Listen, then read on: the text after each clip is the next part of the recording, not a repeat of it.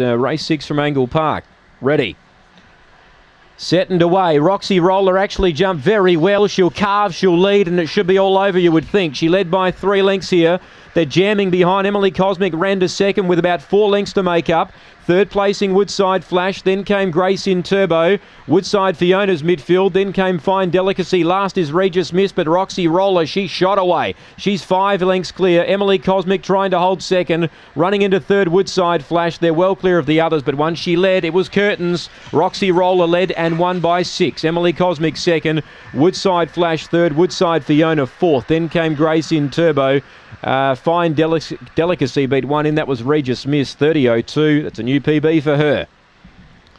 Roxy Roller, number 8. Emily Cosmic missed it. She didn't. She began better. She found the lead. They weren't going to beat her then. Roxy Roller, too good for Don Turner. 7 second, Emily Cosmic.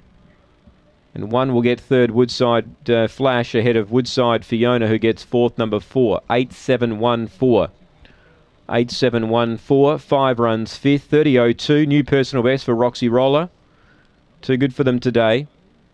4.54 early, 17.18, 12.84. They jammed in behind her and she was just able to get an easy lead.